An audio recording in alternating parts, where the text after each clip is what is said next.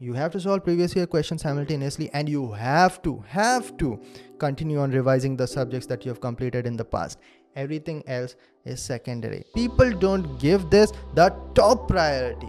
You have to give it the top priority. This is the most important thing. This is like the first level of preparation.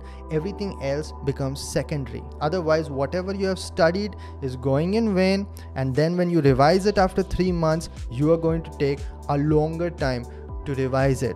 Let us say you completed a subject in June, and in August you found, oh, I have forgotten most of that subject. Now let us go ahead and revise. And what you end up doing is re-studying, because it was supposed to take 5 days to revise it, but it took 30 days of re-studying it. That is not revision. You forgot majority of it, and now you're studying it again. So do you have double amount of time? Do you have 48 hours a day? No. So listen to me and follow what I'm saying.